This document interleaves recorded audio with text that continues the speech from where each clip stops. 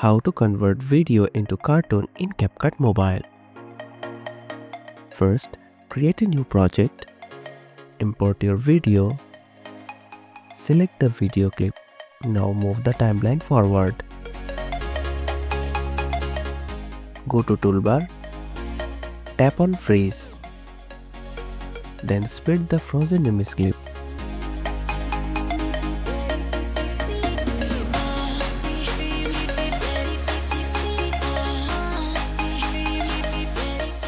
Now go to the Style tab, tap on AI Painting option, select a cartoon effect.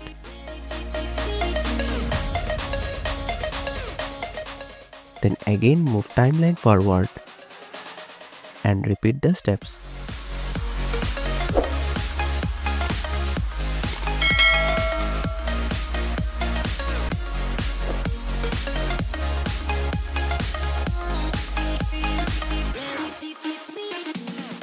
Once you are satisfied with the result, export your video in the desired format and resolution.